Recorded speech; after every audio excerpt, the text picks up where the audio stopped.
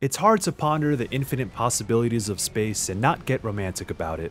It's this sense of wonder that makes the prospect of Starfield even more intriguing than just being Bethesda Game Studios' next major RPG. But it's best to cast aside that fascination with the cosmos because, at its core, Starfield follows a very familiar formula without meaningfully engaging with its setting or the gameplay systems therein. It's ultimately a journey that's a mile wide, but an inch deep. It's undoubtedly impressive in scale, from the sheer number of star systems and planets to the multitude of game mechanics that tie the experience together. But once you see how all these big ideas are interconnected from a narrative and technical standpoint, the illusion of a grand cosmic voyage starts to wear thin. And so, somewhere along my 55 or so hours spent playing, I dropped the notion of finding that wondrous space adventure and accepted Starfield for what it is, a shooter-focused RPG in the well-tread Bethesda framework.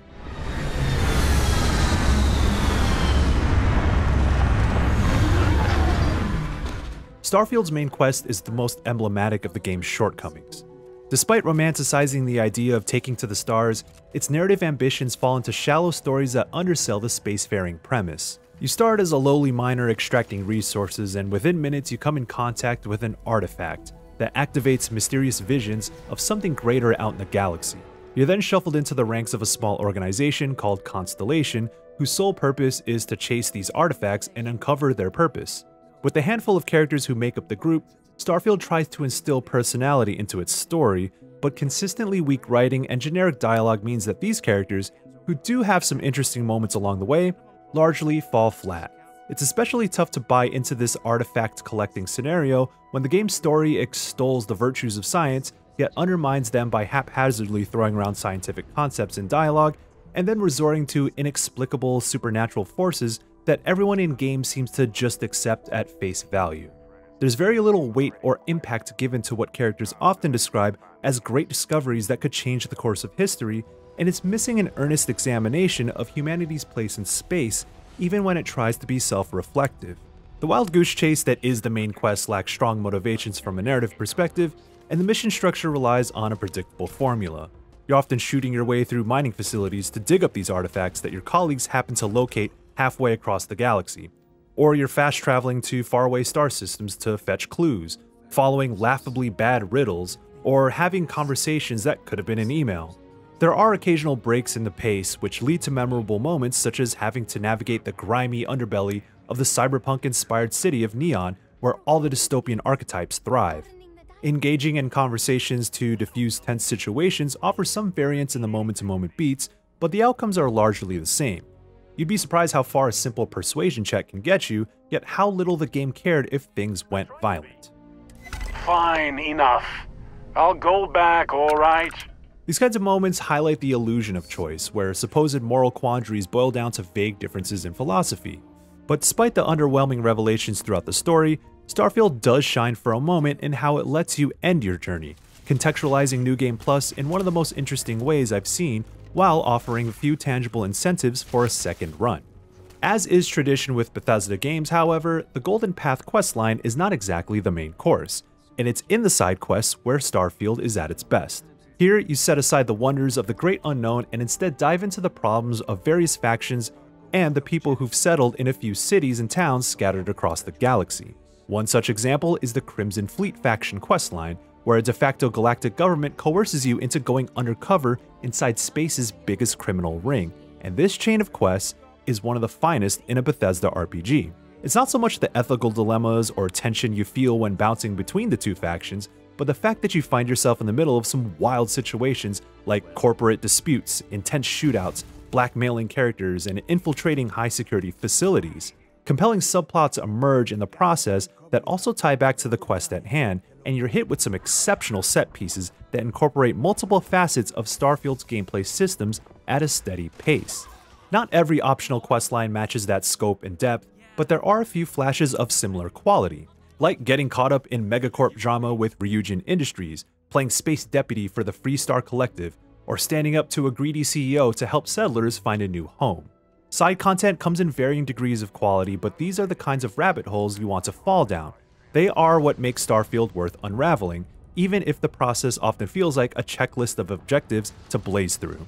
While they don't give the impression of having major impacts on the galaxy's fate, or explore bigger narrative themes with much depth, side content is dealt out in droves, and the potential of finding something special propelled me to make an effort to discover a worthwhile thread. Through these various quest lines, main story and side content alike, the limitations of Starfield's RPG elements surface. Dialogue options offer some variance but rarely influence the overarching path. You can gauge what you can get away with and realize quests are largely on a set track. Very well. As a favor to the fleet, I'll let Barrett go.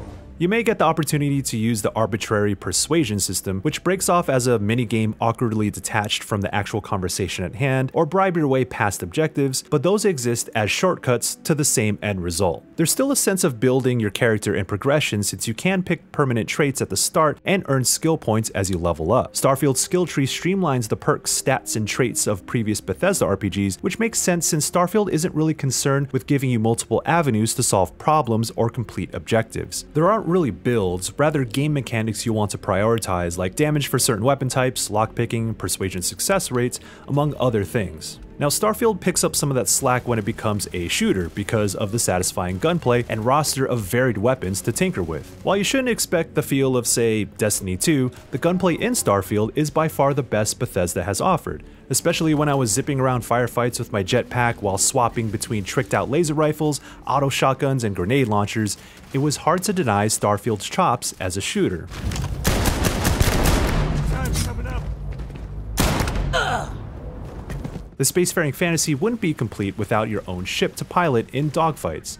Ship combat can be frustrating at times, and having to manually allocate a pool of resources to specific functions like engine speed, weapon power, and shield potency takes some getting used to, but as I got more involved in earning new ships, upgrading my pilot skills, and buying better parts, I became more satisfied with engaging in ship combat, especially against high-level enemies.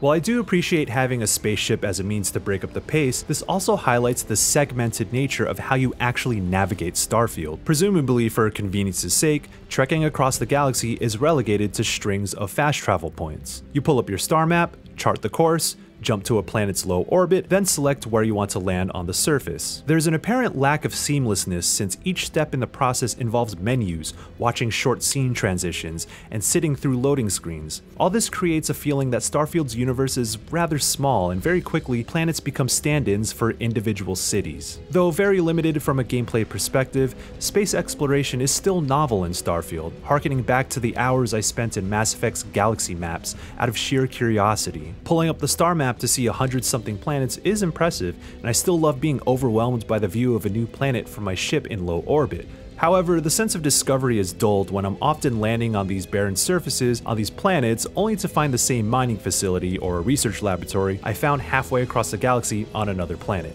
Now, Bethesda's RPGs have a reputation for being buggy, and don't get me wrong, Starfield has its fair share of bugs, but I've mostly encountered rather inoffensive glitches fixed by reloading or rebooting the game, thankfully. Across my 55+ hours, I jump between a high-end PC, a minimum spec laptop, and both Xbox Series X and S. Starfield is a demanding game, and you'll get some frame drops in densely populated areas or in the heat of battle, but the game always manages to stay playable on reasonable graphics settings. The 30 FPS cap on consoles is a bit disappointing, but the important part is that it held a fairly consistent frame rate throughout.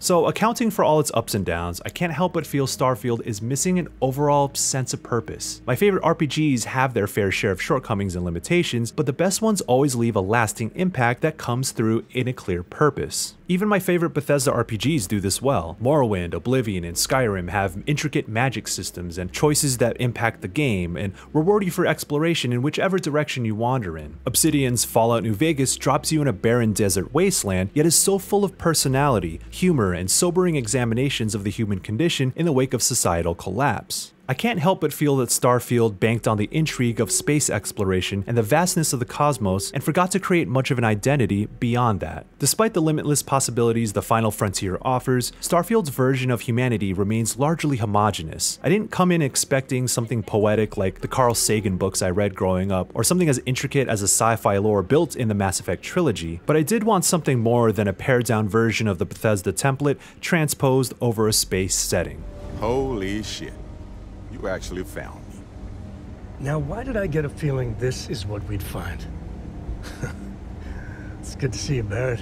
Starfield has its moments for sure. Its satisfying gunplay makes combat exciting, especially when it's integrated into set pieces within the better quest lines. And although it's limited in its conception of space exploration, there's still a novelty in poking around the galaxy to see star systems up close and personal. However, it struggles to deliver a cohesive and memorable RPG experience amid the seemingly boundless sea of stars. And for all its reverence for scientific philosophy, its stories and characters paint a rather tame and sterile vision for what our spacefaring future could look like. When you strip Starfield down to its essentials, it relies on a tried and true but very well-tread formula, and is missing the depth of the games that came before it. Starfield is more concerned with quantity over quality and leaves that experience at the surface level.